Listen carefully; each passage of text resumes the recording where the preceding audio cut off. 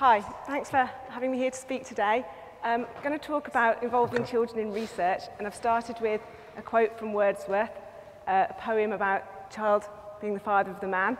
Could equally have started with lines from a Whitney Houston song on I believe children are the future, teach them well, let them lead the way. Because what I'm going to talk about today is children leading research. We were all children once, and I think it's really important to recognise that how we treat children and how we behave as children influences how we act as adults. So really it's just about when and how we let children lead and whether that's a good idea. So first things first, it's really important to be childish.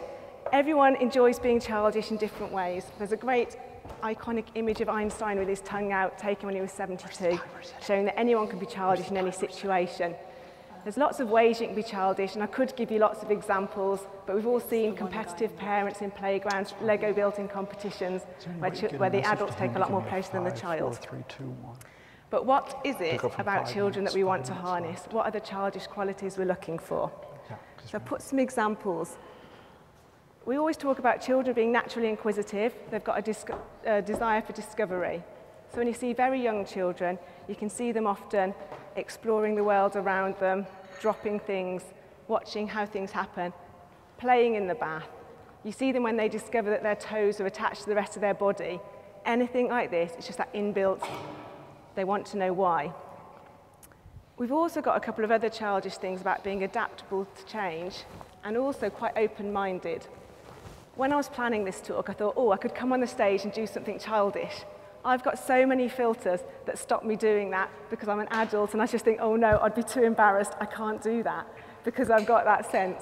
But otherwise, children will quite often come and do things and not be fearful. And I think the fearlessness is really critical to the message I'm going to give you today. Because there's a couple of examples of fearless children here who've campaigned. So Malala campaigned to get education for women, and that was fearless. And Harry Moseley, a story closer to home, who had a brain tumour, decided he'd raise awareness of this condition and managed to raise £650,000. So I think it's really important that we harness that fearlessness. When we're doing research, we're stepping into the unknown. So it's quite an important step to take, to be brave and a little bit fearless. So I've shared some examples here of children who are fearless and great leaders in their field. But ideally, I'm talking about research. So how do we help children and young people become experts and leaders in research? There's lots of ways you can do this. So one of the simple ways was an American company, and they asked children, they gave them a statement, because sometimes you have to facilitate work with children, saying, if I could invent something that would help a lot of people, it would be.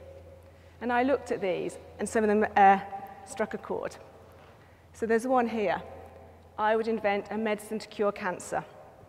That's giving children a facility to say what they'd like to do, what they'd like to research. It's quite a nice story, and it's good.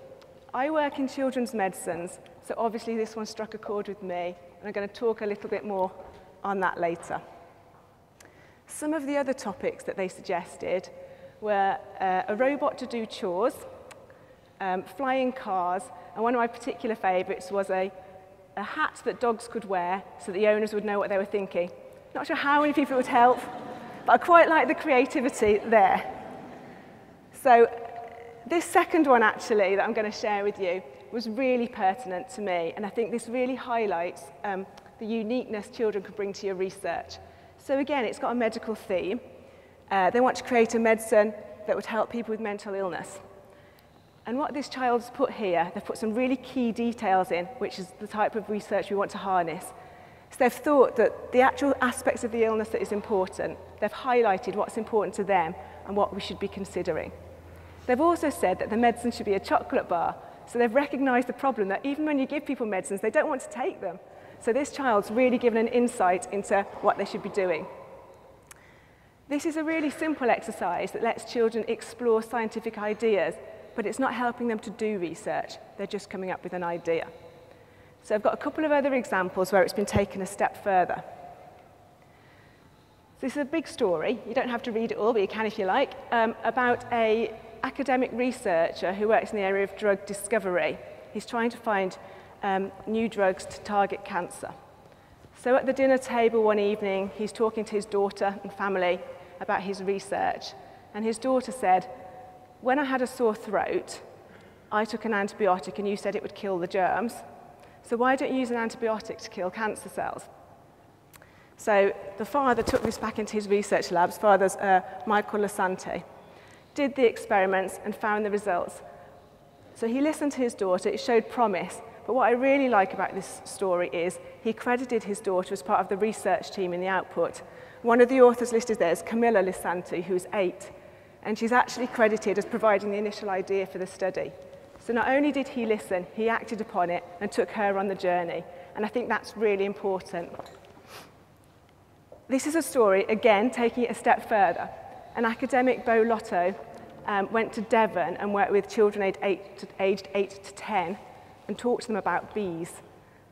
Just to really facilitate research, he asked them to think, what do we want to know about bees? And the children in the class came up with a few ideas, and he found that their ideas matched what the leading experts were trying to find at that time. So he helped them then to progress one of their ideas, conduct an experiment, and again write it up. All of the authors are credited in the output. They wrote it themselves, and it's written in a format that starts once upon a time, and it's a really great piece of research. They could come up with the ideas and conduct the experiment in that facilitated environment to the same quality as other researchers and get it published in outputs. So it shows that it can be done and it can make a real difference. It's really important to talk about ethics. So we talk about children involving children. There's the old adage, never work with animals or children. And I think once you've met an ethics board, you might even enhance that one. So a lot of people say, oh, it's really difficult to work with children. You have to do lots of paperwork, or it'll be really complicated. I can't say that it's not. But sometimes you have to think about the research you're doing. And actually, I work in children's medicines. I'm trying to make sure that children have access to evidence-based and age-appropriate medicines. The reasons why they don't is probably a TED talk for another day, but I'm working on something that so fundamentally affects children, it would almost be immoral not to involve them in my research. So again, according to UN convention, if you're doing anything that affects children, they should be involved. And there's not much research that doesn't affect children, I'm afraid to say, so we should probably all be tackling this. So I'm going to move on a little bit to talk more about the work that I've done and how I've involved young people. So I said to start with I work in children's medicines. I work for the Clinical Research Network for Children, and this is a body of clinicians, academics, and thankfully we've got groups of young people as part of our organisation. One of the great things about the work is what the young people do. Typically, people talk about young people being involved in clinical research and there's a nervousness, the ethics of it. And this is one of the very great examples of research conducted by young people to tackle this. So I'm going to show you a video of some young people. They went out onto the streets of Liverpool to talk to people about whether children should or shouldn't be involved in clinical trials. The sound quality is not great, but it's got a good message.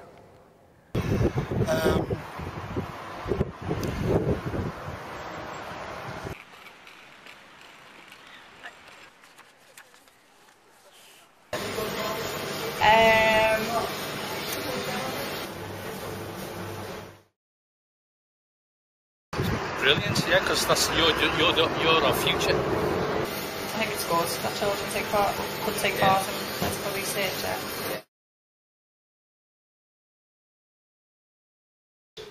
No, but I suppose it's necessary. I don't think I'd let my child do a research trial.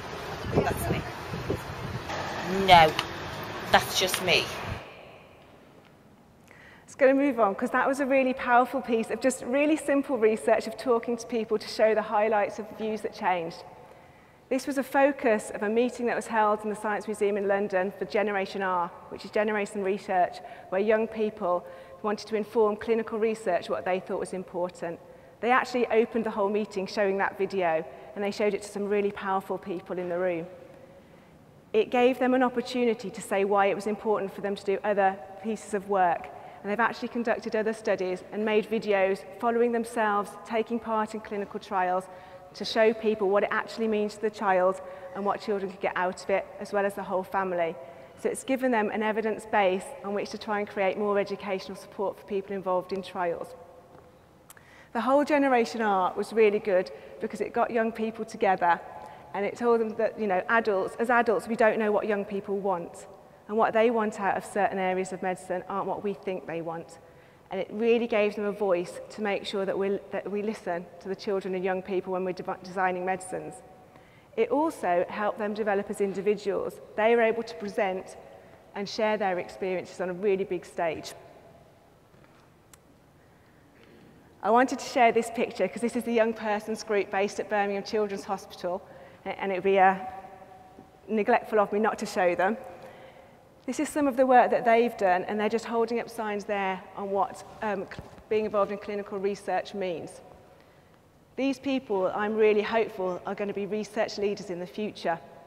When we work with them on research, they help us to design and develop clinical work in the UK. They will look at anyone's ideas and give them the feedback from a young person's view.